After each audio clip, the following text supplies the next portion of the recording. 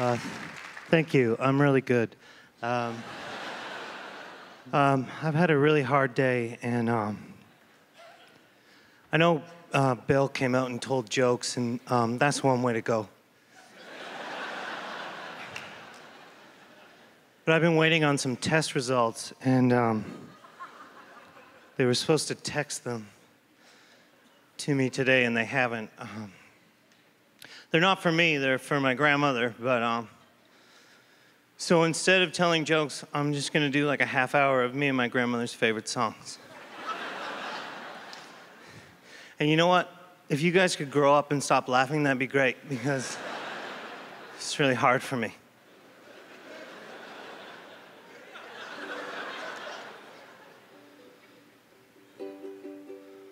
If I lay beside you, would you pull me closer?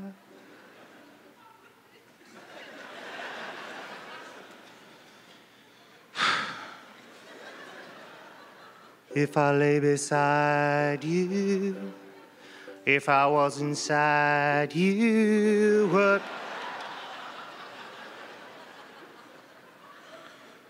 It's the results.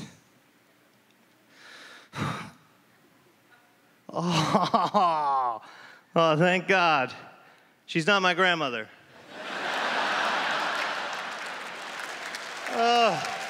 Oh my God, that song has been so awkward for so long.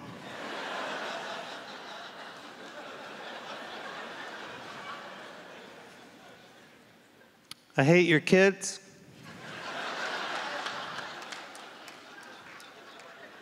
Every one of your kids is garbage.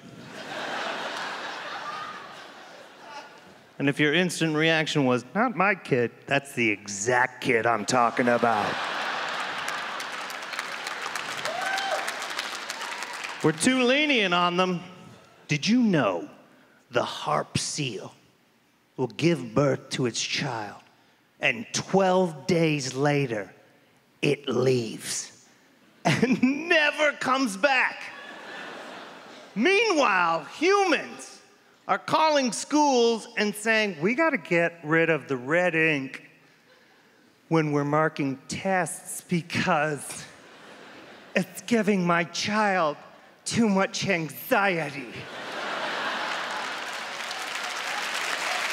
That's ridiculous.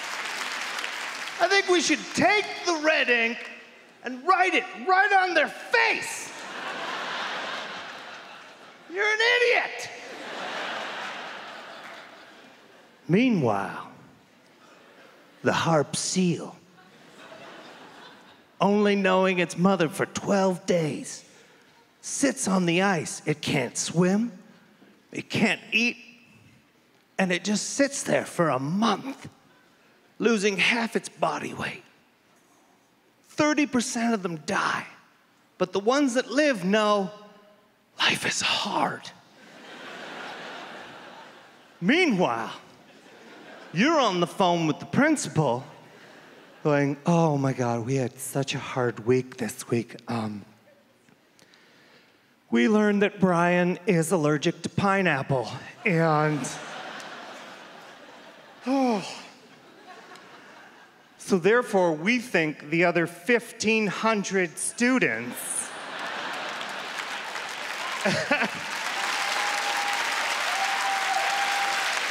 at your school should not be able to eat pineapple. No, we've tried to teach Brian what pineapple is.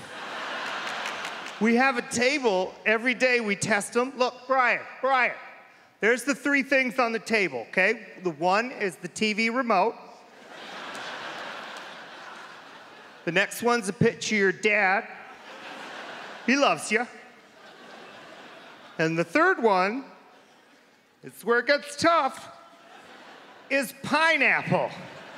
Well, I don't know what he's... Oh, I gotta call you back. The dumb bastard's eating the pineapple.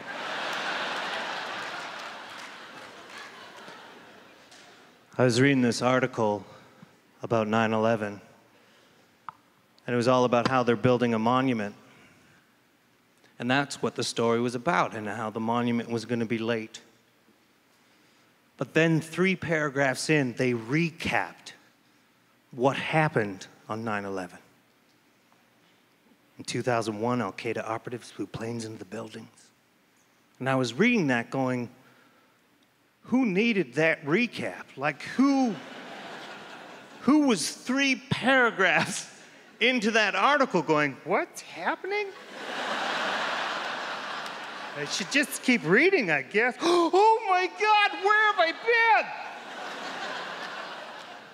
Like, what editor walked in and was like, hey, Daniel, can I have a word with you? Read your article on 9/11, great work. Here's what I'm thinking though. 3 paragraphs in, we just do a little recap, just to jog people's memory about 9/11. Stephen, I don't think we need that. I think most people remember 9/11. Daniel, I don't want to pull rank here, but I am the editor, and we are going with the recap. Stephen, you know we were both up for that job. If I hadn't had that health scare, maybe I'd be the one calling the shots on this whole 9/11 story. You need to calm down. Well, this is bullshit! Stephen! I want you to take the rest of the day off. And he did. He wandered around for a while, stopped into his local pub. He had a scotch on the rocks. He asked for it straight, but he didn't say anything.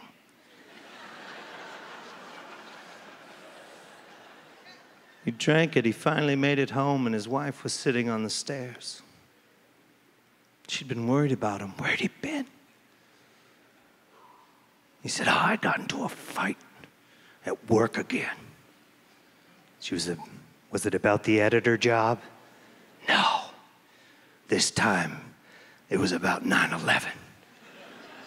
And she was like, 9/0 what? You guys have been a lot of fun. I'm Mark Forward. Thanks so much.